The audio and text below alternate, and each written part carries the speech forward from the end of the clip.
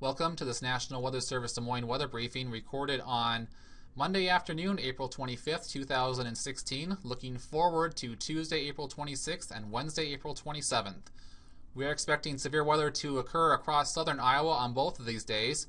Looking first at Tuesday, severe thunderstorms are expected to move out of Nebraska and Kansas into southwest Iowa during the evening hours, with large hail, strong winds, and frequent lightning being the most prominent threats. Heavy rainfall will also be possible with these storms, with 1 to 2 inches of rain possible.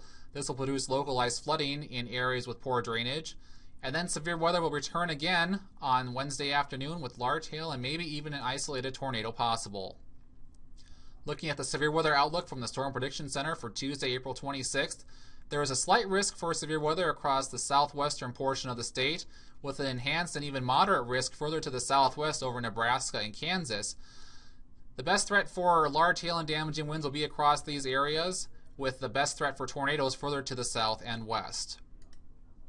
Here is the current rainfall forecast. Again, notice that widespread 1 to 2 inches of rain expected over the next 48 hours across primarily the western half of the state, with the heaviest rainfall of over 2 inches to the south of Interstate 80 and to the west of Interstate 35.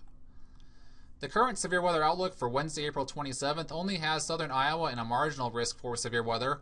However, if thunderstorms do manage to get going in this area, the threat for large hail and maybe an isolated tornado will be possible in these areas. So stay tuned to see if there are any updates to this forecast. Again, here is a recap of what we're expecting, with severe weather expected across southwest Iowa Tuesday evening, along with heavy rainfall, and then severe weather again across southern Iowa on Wednesday afternoon.